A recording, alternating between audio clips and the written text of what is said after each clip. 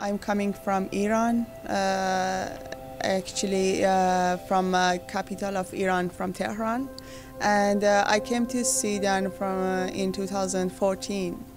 And now I'm working in additive manufacturing field, which is a relatively new field of manufacturing process. About Terolhattan, I would say that it's a very nice small city and very suitable and comfortable for a student life. Actually, even though it is a small city, but you have everything that you need in your life in this city.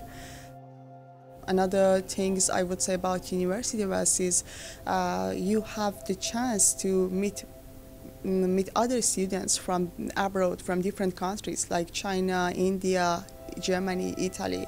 So, and to being familiar with other cultures. So that is a great opportunity that you have it here.